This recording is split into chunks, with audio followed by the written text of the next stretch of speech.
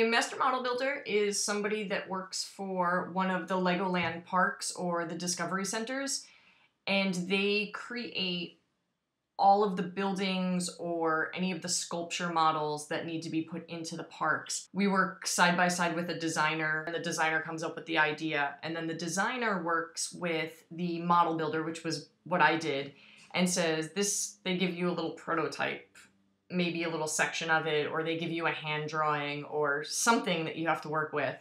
And my job was to bring all of that into the final product. And so it could be anything from making little teeny tiny mini landers to 6-foot humans, or say Chewbacca for the Star Wars. I helped build a 6-foot Chewbacca during my time there, which was massive, and he was pretty cool looking.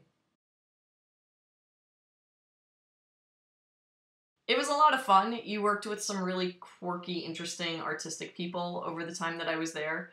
I made some really good friends and people that have a die-hard passion for Lego and their product, which made it really interesting.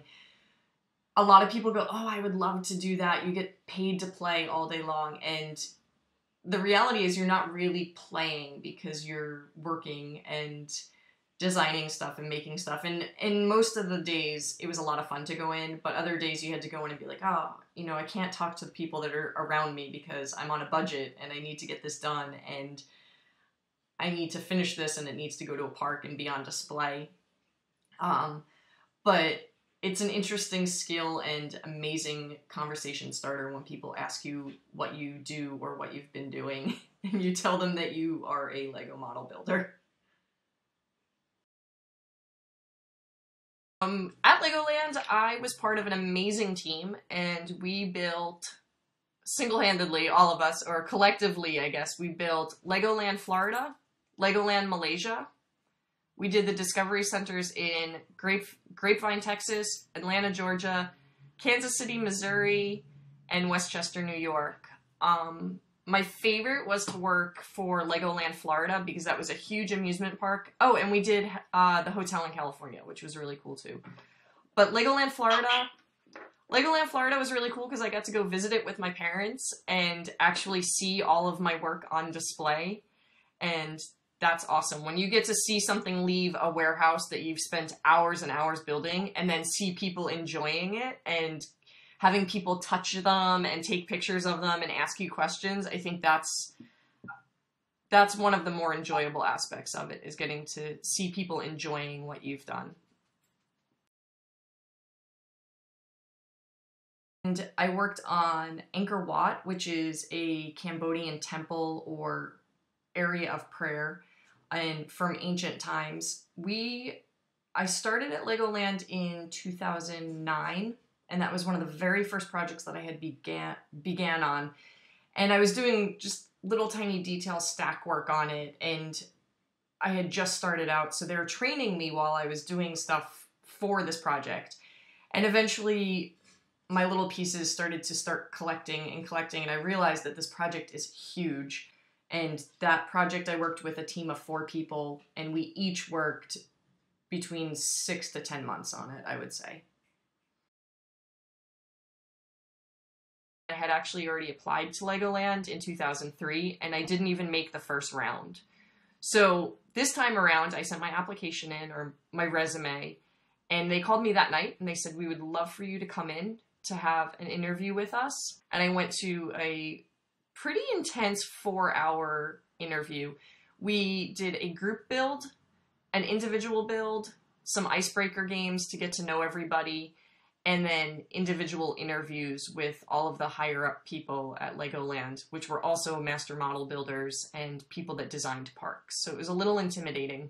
I went home and I waited, and it was about 9 o'clock when they finally called and said, we'd like you to come in tomorrow, if that would be okay. The following day, we had a final interview with everybody, and then we also did a 3-hour build-off, and it was themed around Legoland's Land of Adventure.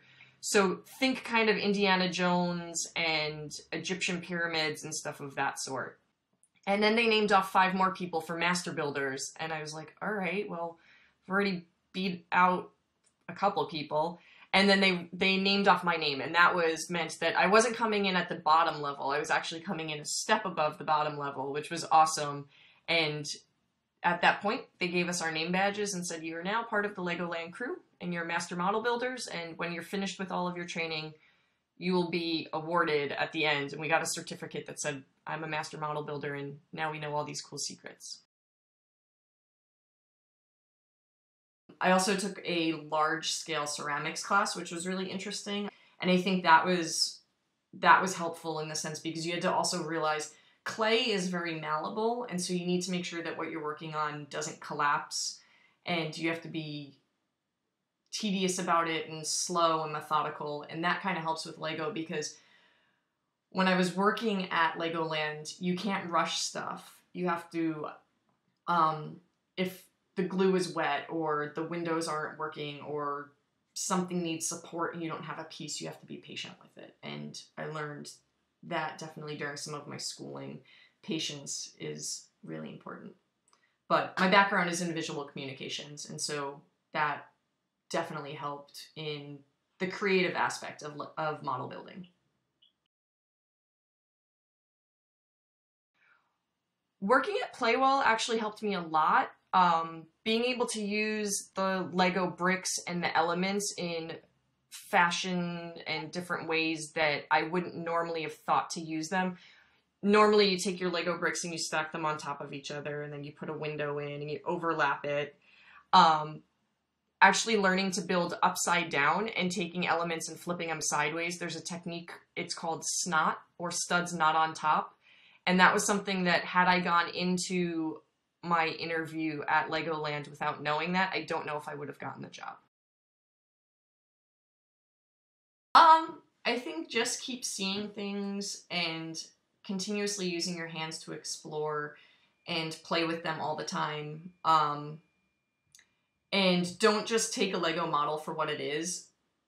Build something and then destroy it and build something cooler and newer and bigger and better. And don't stop playing. The one thing is growing up, I never stopped playing with Lego. I was always very excited about it. I still play with Lego in my free time. When I'm working for Playwell, I'm excited to go in and make new things and show the kids what I'm working on. And then I come home and I'm still thinking about what I could do or coming up with projects for my kids to work on. So just never stop exploring.